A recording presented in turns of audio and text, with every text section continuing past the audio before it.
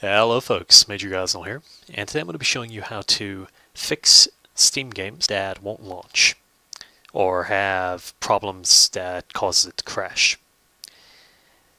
Now, this isn't a fix-all solution, but sometimes games on Steam, the files that are downloaded, sometimes files don't download correctly, and other times files vanish from the hard drive or get corrupted, and this means that your game won't work. And there's an easy solution if that is the problem that's causing the game not to work. If you go into your Steam browser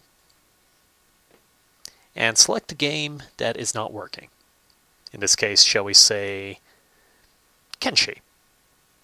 Right-click on Kenshi and select Properties.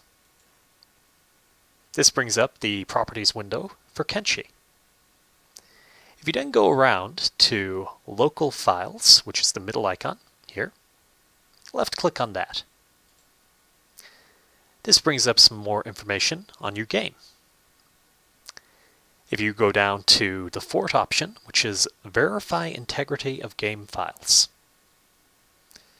click on this, and Steam will now start verifying the files on Kenshi. When it completes, it will tell you if there's any files missing, and if there is, it'll give you the option to re-download the game, including the files that may have been missed. We shall wait now for it to complete.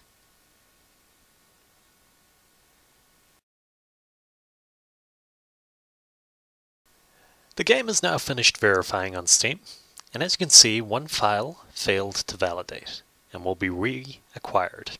Reacquired means re-downloaded. So we're going to click on Close,